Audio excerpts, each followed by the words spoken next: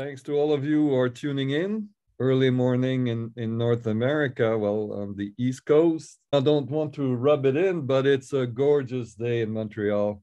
We had indeed chosen the right week, but I hope it's the weather is great wherever you are.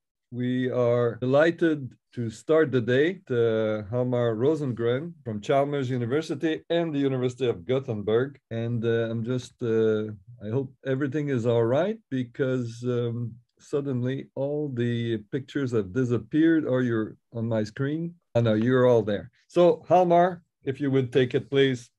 We're listening to you. Thank you. Okay, so thanks, Luc. So bonjour, I guess. So thanks a lot for inviting me to the meeting. And also a special thanks to the participants who have their camera on, because it's great to see a few faces. That's really helpful. I mean, you don't need to do it, all of you, but a few people, it's really nice.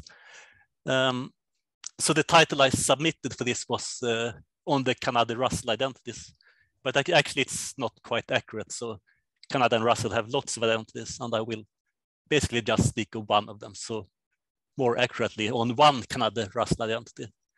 And also on the Rogers-Ramanujan identities. So to make it a bit more general, I will spend quite a lot of time on just the classical Rogers-Ramanujan identities. By the way, if you have any questions during the talk, I probably will not see them in the chat. So I mean, just don't be shy, just unmute yourself and ask. So I will start with the Rogers-Ramanujan identities. So I'm sure many of you have heard this story before, and some of you have even given talks about it. So then you will just hear it one more time. So the Rogers-Ramanujan identities, it's this pair of very nice identities relating an infinite series and an infinite product. And here I wrote down the standard notation at the bottom of the slide. So if you haven't seen that before, I mean, you just have to quickly make a note of it, because I will really use that all the time. So in this series, you see q to some quadratic power and then divided by a q factorial. And the result is some completely factored expression. So some history of these things. So they were actually contained in the very first famous letter that Ramanujan wrote to Hardy in 1913. So we know that there were early findings of Ramanujan, and they, I mean, he considered them as among his best results at that time, because he put them in this letter. And at that point, nobody could prove them. Ramanujan didn't have a proof, and Hardy couldn't prove them, and McMahon couldn't prove them, but he thought they were sufficiently interesting that he put them in his famous book, Combinatory Analysis.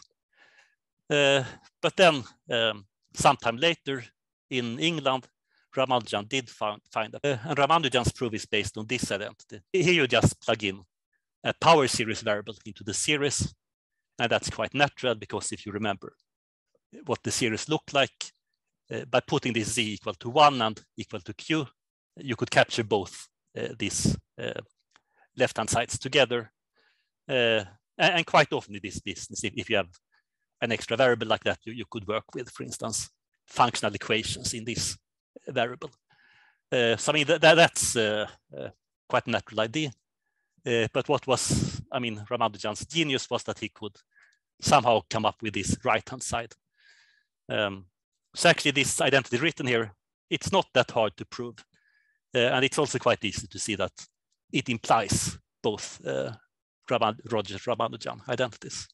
But of course, coming up with the right-hand side, that requires some skill. And I should mention that about the same time, Shor found these identities and gave 2 proofs of them.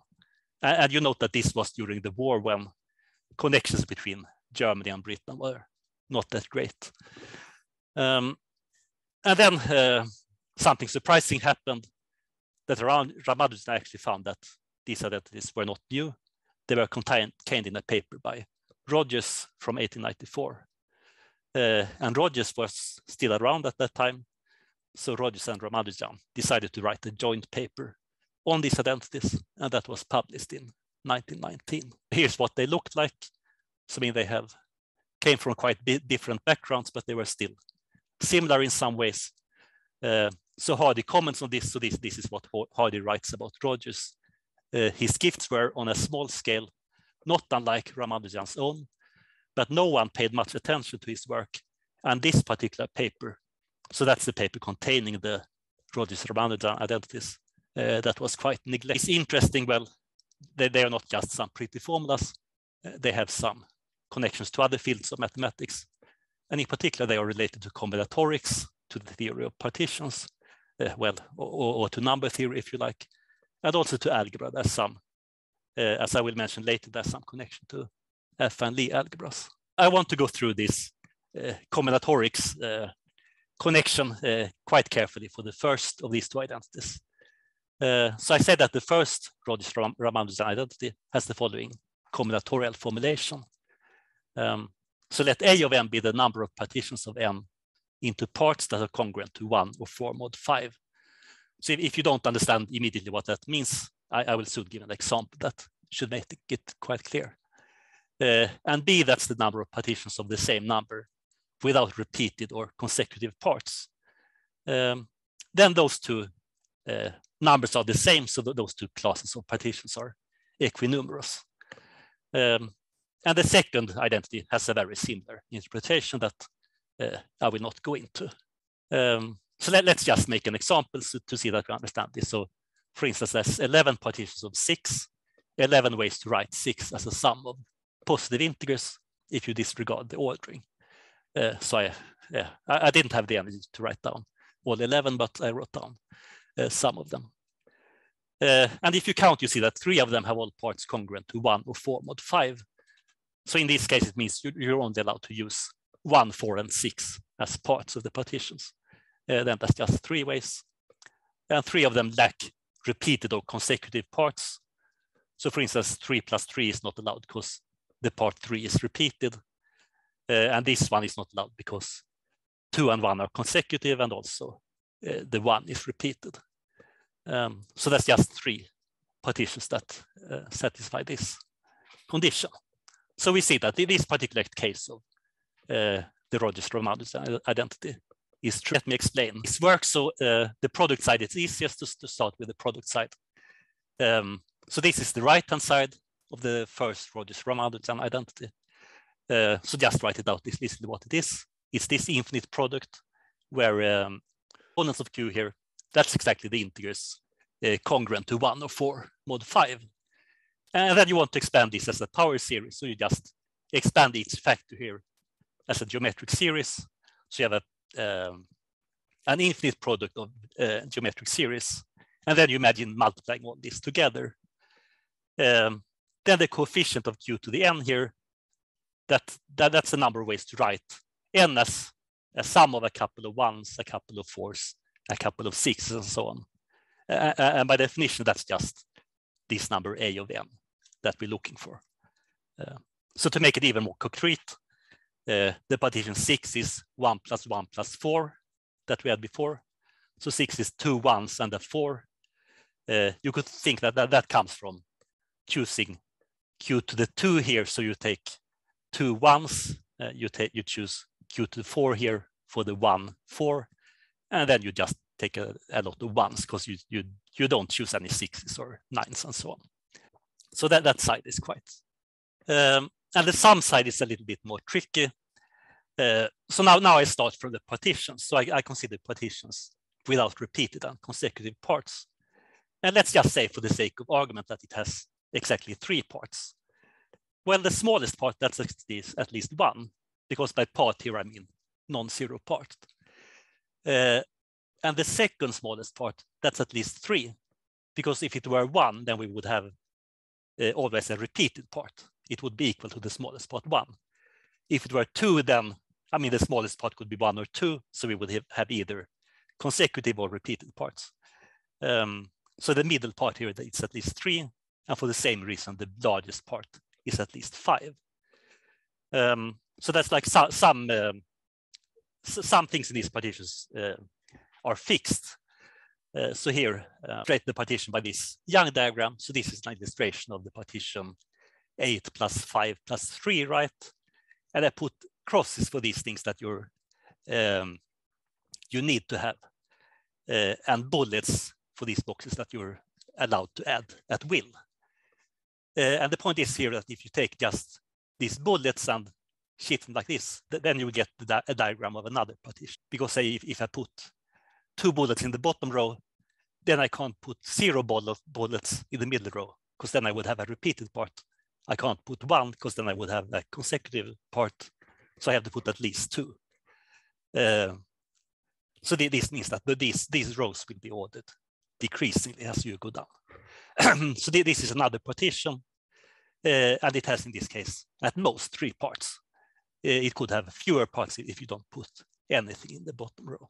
And then the next little trick you do is that I reflect this diagram in the diagonal. Then I get, so I mean the rows and columns are swapped. So instead of a partition where the largest part is at most 3, so at most 3 columns, I get the partition, what did I say? Yeah, instead of a partition with at most 3 parts, I get a partition where the largest part is at most 3. So I'm just using 1s, 2s, and 3s as parts of my partition. So then in picture, I have decomposed this partition I started with into this fixed shape and then an arbitrary partition into 1, 2s, and 3s. And in terms of the generating function, of course, the fixed shape that's just has the generating function q to the 9. So it counts these 9 fixed boxes. And by the same argument as before, the generating function of this last thing, that's 1 over 1 minus q square, and 1 minus q to the cube. You're just using 1s, 2s, and 3s. Okay, so now I did it just for 3 parts, but if you have k parts, you will get in the same way q to the k square, because the sum of the k smallest odd integers, that's k square. And you would get the q factorial for the second factor here. And then if I want to forget about the number of parts precisely, then I should just sum this up over k. So I get that, and then you recognize the sum side of the first Rogers-Ramanujan identity. So that will be the generating function for those numbers that I denoted. So just to summarize, so I said that the product side of this identity, that's the generating function for the partition with these congruence conditions on the parts. The sum side is the generating function for the partitions where you don't have repeated or consecutive parts. So the fact that the identity says that the sum and product sides are the same, so that means that the numbers a_n and b_n also have to be the same. So these 2 statements here, they are completely equivalent. Okay, so that was some very classical things that I'm sure many of you heard before. Now I want to come to the Kanade-Russell identities. So here's a quotation from the main paper that's relevant here by Kanade and Russell. So they talk about the representations of affine Lie algebras, and they say that representations of any affine Lie algebra at any positive integral level. So the level, that's just the eigenvalue of some central element in the algebra. It's not so important right now. Anything like that lead to some sort of identities involving partitions, with a caveat that such identities are generically extremely complicated. Nonetheless, affine Lie algebras are a treasure trove of many interesting and as yet unknown integer partition identities. So I think, what they're saying is that in their paper, they just, even if they do a lot, they are still just kind of scraping the surface of this, what's hidden inside affine Lie algebras. So where does this connection to affine Lie algebras come from? Well, here's pictures of Kanade and Russell. Russell a bit blurry, but that's how they look. Well, I will not go into this Lie algebras at all, but just historically, it came from a paper by Lepowski and Milne, where they interpreted the Rogers-Ramanujan identities in terms of level 3 modules of the affine Lie algebra connected to this affine root system A11. Okay, so affine Lie algebras, they are described by something called affine root systems, and this is the absolutely simplest affine root system you could imagine.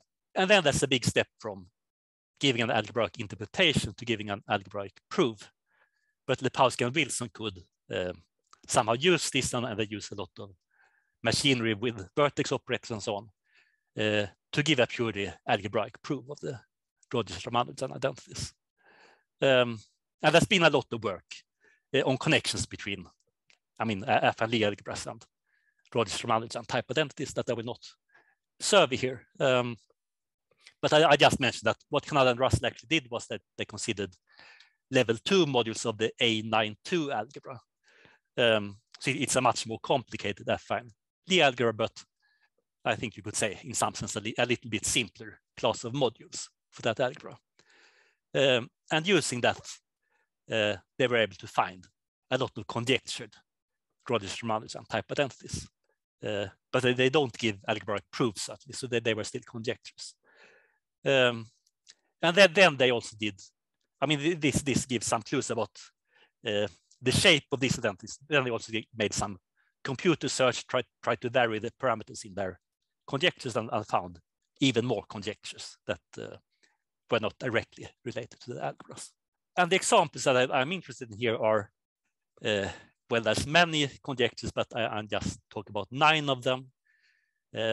So 9 of these conjectures give product formulas for special values of these 3 variable functions.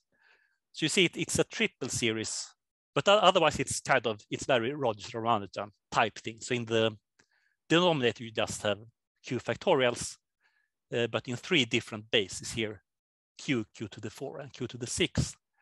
And in the denominator, you have this, numerator, you have this q to the quadratic power. And then you have these 3 power series variables to play with. And what I want to focus on now is, I said, I will just look at one of them. So one of these 9 is the evaluation of f of q cube, q to the 5, q to the 12. So that should have some nice explicit product form that has to do with the modulus 12. And I should say that this is one of those identities that I found by some computer search, so it's not, at least yet, directly related to Lie algebras. But it does have a combinatorial interpretation that it's a bit complicated, but it fits my slide, so I want to show you that. So this identity, just as the Rogers-Ramanujan ones, can be interpreted as saying that 2 classes of partitions are equinumerous. And the A's here, they come from the product side.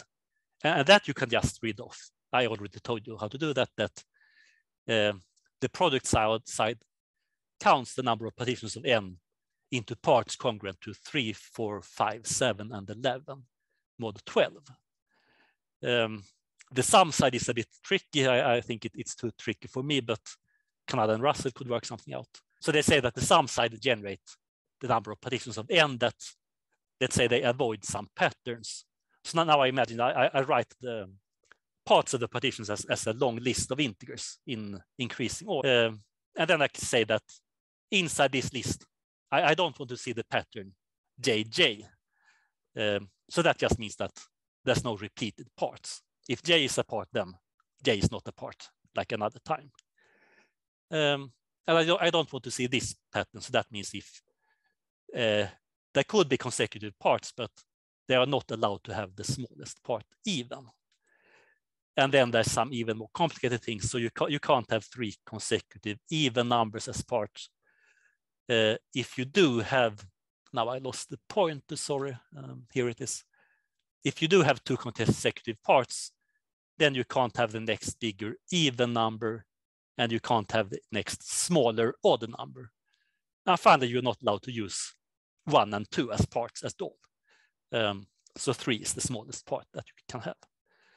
And of course, it's a bit messy, but it's really the same kind of statement as for the Rogers-Ramanujan identities. That you have one congruence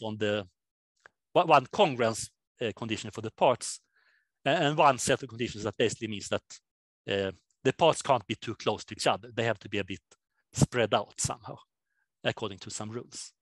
And there's no obvious reasons why these 2 things should have anything to do with each other. But I mean, that's what the identities tells you, that they are exactly the same in number. Okay. So I mean, many of the other Kanade-Russell conjectures have a similar kind of a bit messy, but still combinatorial interpretations. So what is known about them? Well, Mahlburg, Bringmann, and Jennings-Shaffer, they could prove 5 of these 9 conjectures that I mentioned, and they also proved some further conjectures that I didn't mention. Actually, to me, the starting point of this was the last OPSA in Hagenberg. So it's quite nice to be back here at the next one and saying something about it. So if you were there, you maybe remember this crocodile that apparently had escaped from some circus, and then it had lived in the moat of this small town that we visited for some time. Okay, but more relevant to this talk is that Jennings-Shaffer was there, and I went to his talk, and I was really intrigued by that. So I actually have seen some of those papers before, but it was not until I heard the talk that I got really interested in it, and I kind of immediately dropped everything else and started thinking about that. And after some time, I found what I would say is a more streamlined approach that proves actually all these 9 identities, including these 4 that were new. And what's nice is that the 4 new cases use Askey-Wilson polynomials. The 5 that were known before, they are easier, that they don't need any orthogonal polynomial. What I want to do is to sketch one of these proofs, where they are all quite similar, but the proof of the one identity that I highlighted here. So here's the identity again. So this is the thing we want to prove, that this big triple sum has a nice product form. And there's 4 steps in the proof, basically. First, we represent this triple sum as a contour integral. Then we compute this integral, in a sense, as a single sum of type 2, phi 1. And then we identify this 2, phi 1 as a generating function for Askey-Wilson polynomials. And finally, we need to use some quadratic transformation that relates Askey-Wilson and Rogers polynomials. And using that, we can eventually compute the generating function, which eventually computes this triple series. So that's the strategy, and I will give some details about all these 4 steps. Not too much details, but some details. So the integral representation I talked about is this thing. So I claim that this triple series is given by this simple single contour integral.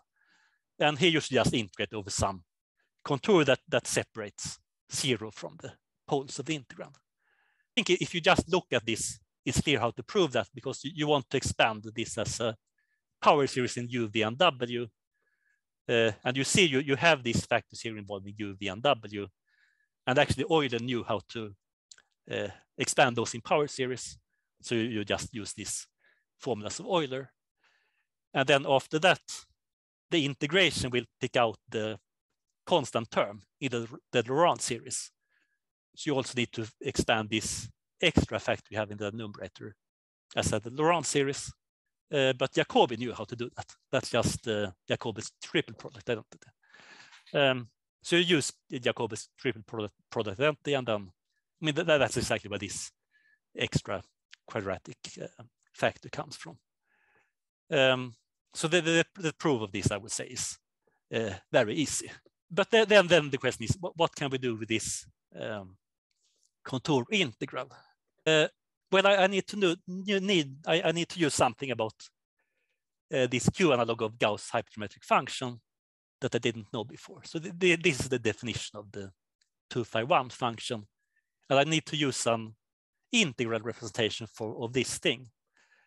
And that seems to be new. I haven't seen it anywhere. So, I mean, if you look in the book by Gasper and Rachman, you find lots of, I mean, vaguely similar integrals, but I couldn't find exactly this one there. Anyway, that's what you need to use. And where does this come from? Well, I mean, it's tempting to try to use residue calculus to compute the integral, but here you see that the structure of the residues here is quite complicated. They form 3 kind of infinite progressions. Doing something a bit strange. I introduce an extra factor here in the integral. I just plug in this extra factor. And then I create another sequence of residues. And then what I do is that I expand the integral as a sum of the residues at those extra points.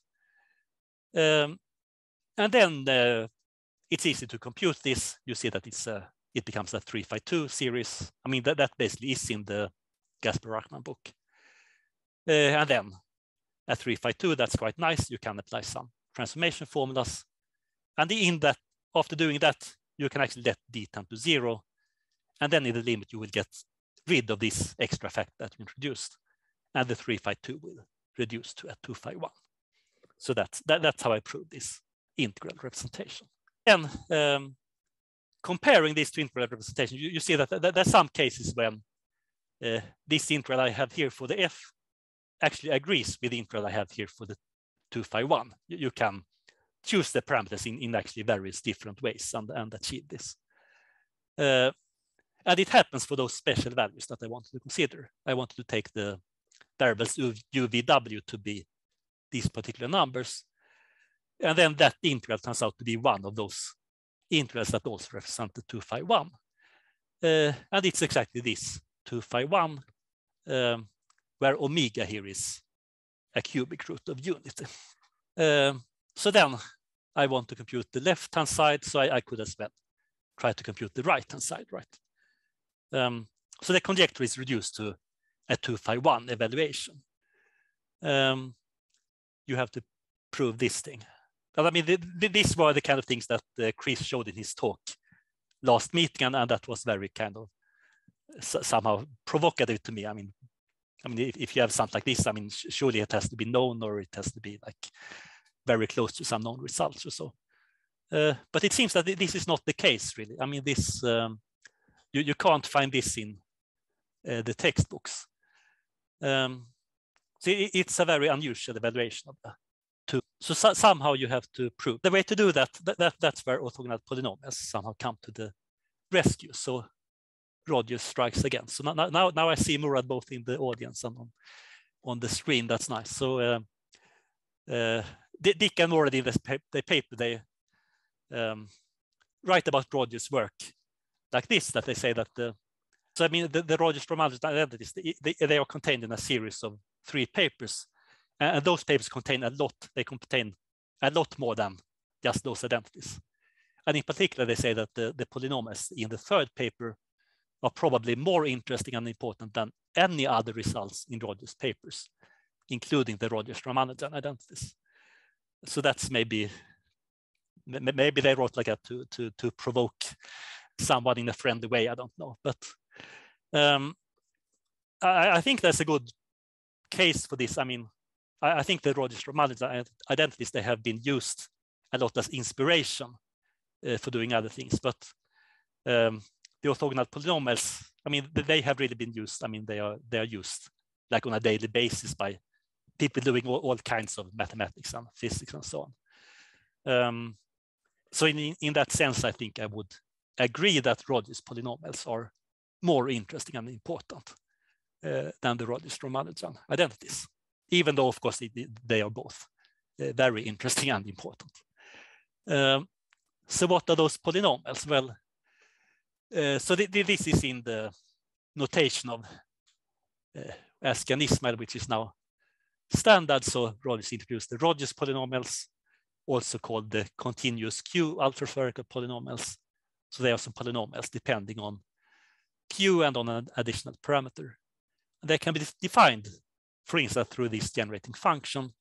If you expand this in as a power series of t, then the coefficient of t to the n is a polynomial in cosine theta of degree n, and that's this polynomial. And what Rogers didn't realize is that these are actually orthogonal polynomials. So Askey and Ismail proved that they are orthogonal with respect to this explicit orthogonality measure. So of course, the constant in the orthogonality is known, but it's not important right now. And then Askey and Wilson, as a lot of you know, introduced some more general polynomials. So the Askey and Wilson polynomials, they have 4 additional parameters, and they are given by this, 4 parameter, 4 plus Q parameter orthogonality measure. Actually, all I want all I need about these polynomials right now is the generating function that, well, Ismail and Wilson, so the last two element subset here of these three people, they found this generating function for the Askey-Wilson polynomials. So it's actually not quite apparent if you look at this, but if you expand this as a power series, again, the coefficients will be polynomials in cosine theta, and they are the Askey-Wilson polynomials. And then, as I said, the Askey-Wilson orthogonality measure, that's more general than the Rogers one, or better, the Askey-Ismail one. And there's actually at least three essentially distinct ways that the Askey-Wilson polynomials reduce to the Rogers polynomials. And one of them is the following, that if you choose the Askey-Wilson parameters as a minus a square root of q minus square root of q, then you can check that the Askey-Wilson measure in base q becomes this Askey-Ismail measure in base q square. And then if the measures are the same, the polynomials have to be the same, up to some normalization that we can compute. So Askey-Wilson polynomials in base q are Rogers polynomials in base q square. So that's a quadratic transformation.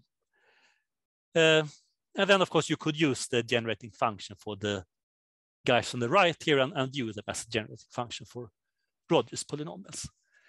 So let's call that the second generating function. So the generating function for Rogers polynomials that comes from this relation. So before I had two 251 series, but one of them is summable actually. So you just have 1, 251, and that's a generating function for the Rogers polynomials. And this you might recognize, it's something like this that we want to evaluate. And we have a cubic root of unit here, so we want to take the theta to be 2 pi over 3, right? And if you flip back a few slides, you see that the a here should be q to the 3/4. So I want to evaluate this 251 or equivalent this generating function at some very special value of the variable and the parameter. And how to do that? Well, there's something special about Rogers polynomials at this value 2 pi over 3. That's a very nice formula for them that, well, I haven't seen that either before, but that's actually quite easy. This formula is an immediate consequence of the formula I gave as a definition, that's just the first generating function. So what I do then is that I just plug this formula into the second generating function. And then you just change the order of summation. You see that you need to apply the Q-Gauss summation. You need to apply the Q-Gauss summation another time. And then you compute your sum. So I didn't write down this in detail because it's completely straightforward. But that will prove this Kanade-Russell conjecture for these particular values of the. So I have plenty of time, so I thought I would just flash some other things about you. So I know none of you like identities. So let me show you some other things that I found like a byproduct. So I mean, usually summation should be special cases of transformations, right? So the summation sum I showed you that can be easily upgraded with exactly the same proof to a transformation formula. And what's interesting is that that's a sextic formula. So it relates a 251 in base q to a 352 in base q to the 6. And sextic transformations, they are quite unusual. I don't think there are many examples of that. So there, I mean, then, if you specialize A in some special ways, then this 352 becomes summable, and one of those summations is the one that was interesting here. And I can also do some variations of this proof and find other things that were not conjectured by Kanade-Russell, but are kind of similar. Like this is my favorite one because the right-hand side is so nice. So the right-hand side is just this very simple product of Q factorials, which count partitions into parts not divisible by 6. But the left-hand side is a bit messy because you have minus q here so that there will be some sign changes and stuff. So I don't know how to give a combinatorial interpretation for the left-hand side, but maybe someone who is good at these kind of games could still somehow rewrite it somehow and work with this. What else? Well, I said that all those 9 Kanade-Russell conjectures for the function f can be proved by, basically the same kind of tricks. The 5 cases that were known before, they're essentially easier because you don't need this orthogonal polynomials business. The other 3 cases are, they are just a little bit trickier because, the parameters are a bit off, so you have to combine this with some contiguity relation, doing some kind of standard tricks like that. But what I showed you was the simplest new case. Well, that was new before.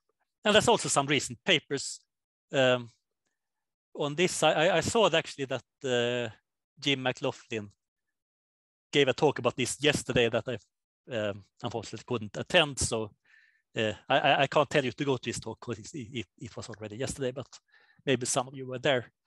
And there's also 2 recent preprints by Wang and Wang with a co-author on the archive where they basically use this kind of approach to find more Rogers-Ramanujan-type identities.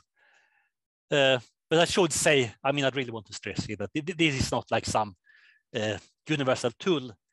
There's lots and lots of Rogers-Ramanujan-type identities in the literature, and I'm quite sure that most of them are quite beyond the scope of this method. And in particular, I want to stress that Kanade and Russell have still further conjectures that are still open, that nobody knows how to prove, so that there's still work to be done here. So I will finish in quite a good time, but we have time for questions at the end. So I just want to say that if you're interested, this paper is to appear in the Ramanujan Journal, and of course it's also in the archive. And it's dedicated to the memory of Dick Askey, just like this whole conference. And I really miss Dick. So if he were here, he would wake up at this point and make some very some very deep and relevant comments on. That's all I want to say. So thanks for your attention. Thank you very much, Hjalmar. Yeah. Thank you very much. It was a very nice talk, and we have much time, ample time for questions. So are there any or comments? Murad, you should act like Dick. Yeah, but I saw that Murad was awake, so you're muted, Murad. Yes. Yeah. Let me ask a question then, Luc. So a very vague question, of course. Very nice talk, Hjalmar. And of course, it seems to me like somebody who's not really into these stuff of partitions and the Rogers-Ramanujan identities. So it seems that it is some kind of coincidence how you can make all these steps. So what I would like to ask you is, how do you see these steps appearing?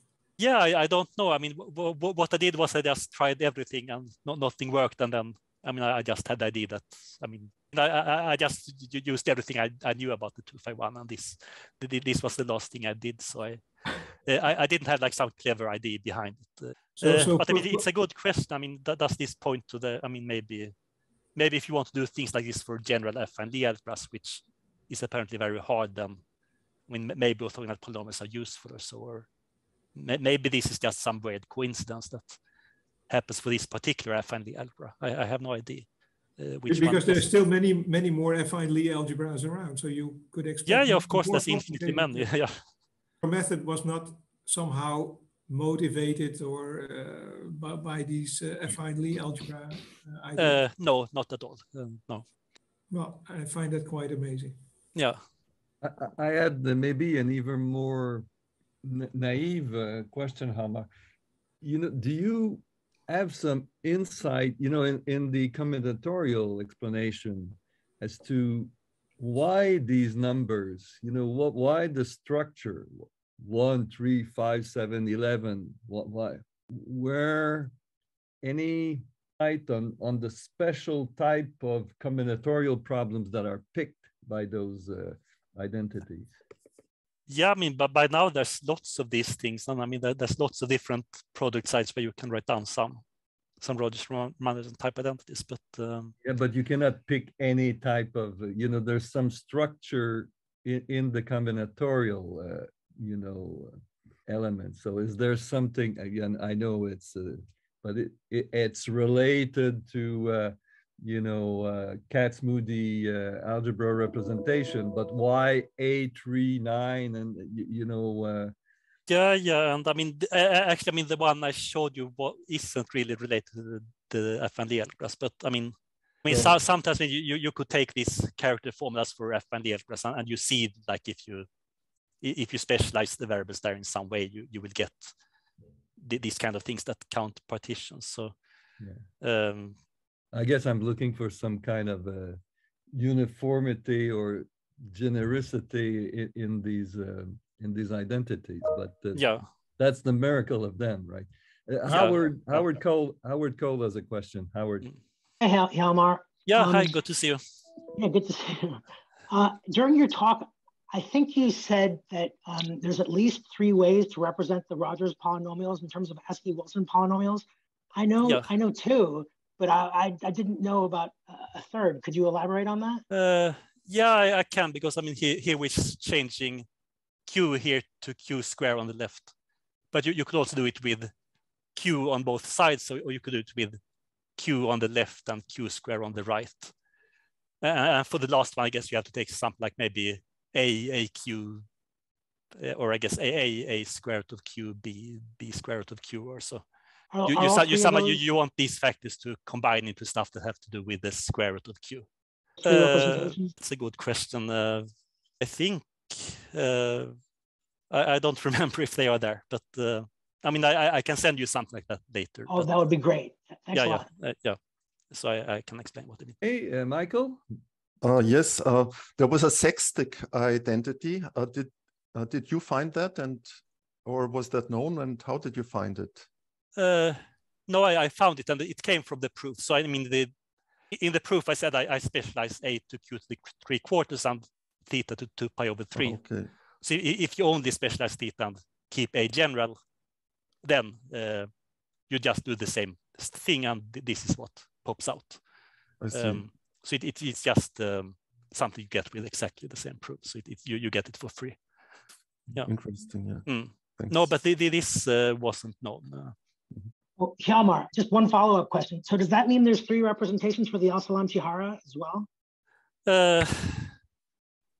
No, I don't think so, because then you have kind of less.